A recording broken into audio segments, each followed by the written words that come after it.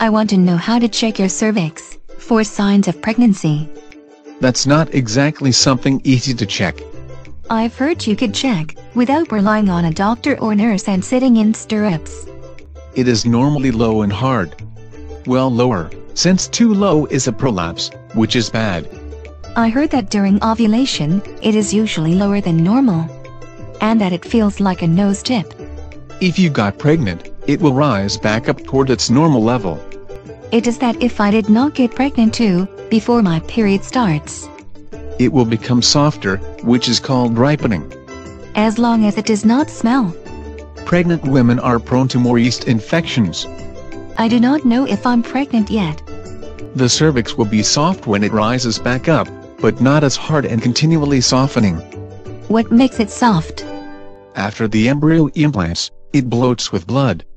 However, it sometimes rises up high enough that women cannot feel that physical change with their long middle finger.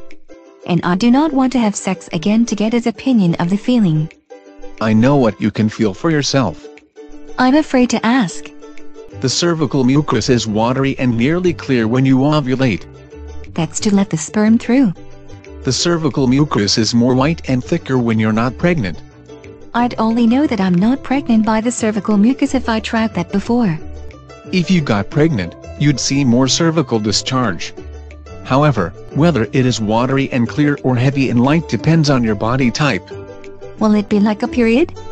No, but if you have your period, you know you're not pregnant. I've heard pregnancy can cause light spotting. If you see red drops in the cervical mucus, you probably implanted.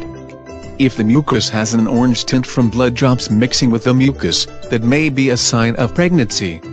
Or an STD. How else can I tell?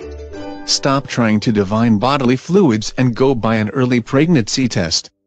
I'll be testing for a while before I'm certain of the answer.